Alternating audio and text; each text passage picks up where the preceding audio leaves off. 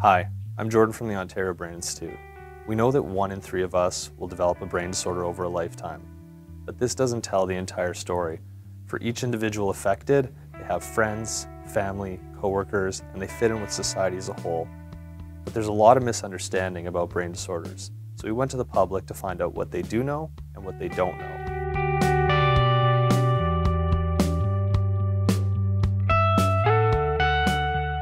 Ultimately, is fatal. It's very sad because this individual, she basically said that she lost her husband twice. So last June, he became less and less cognizant of her and his surroundings, and he was falling, and all of a sudden that whole element of the indignity kicks in of a human being. It's a degenerative brain disease caused by dying cells in your brain that kind of cease to function and clog up the brain with a lot of debris. I know from first-hand experience my father suffered from Alzheimer's disease. You could tell he became nonverbal, he slowly lost, he couldn't feed himself, walk, no functions of normal living. I've heard that word before.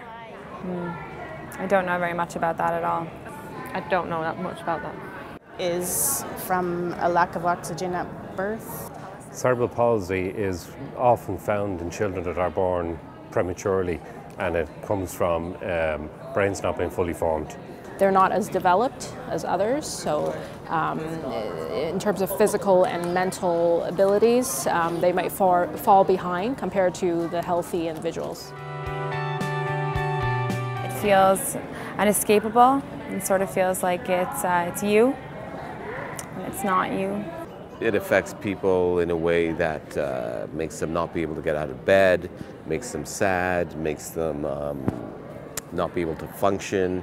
Or even if they get bullied, like you could go through depression because of anything, really. Maybe if you have a pet that you like a lot and they died, you can get very sad.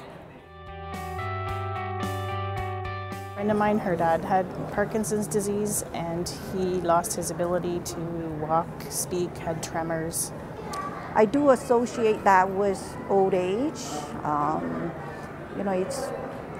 It's uncontrollable. I noticed they have made some progress in curing that. Hopefully the new science will help them. I know Julius Caesar was epileptic. I know that you can have an epileptic seizure where you fall on the ground and twitch around, and yeah, I don't know exactly what it is though.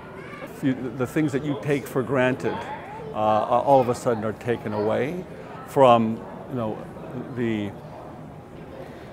inability to determine when that happens. I know that you can go on medication and so forth, but all those things have side effects. So and then because of the epilepsy, then you've got things like driving, things that you again take for granted, have to be eliminated because of your own safety. I got complaints from my teachers saying my son is overactive, but when I say, did you do this, did you do that, I think he's not overly active. It just the teachers want them to sit quiet for an extended period of time, which is beyond the capability of the children at that age.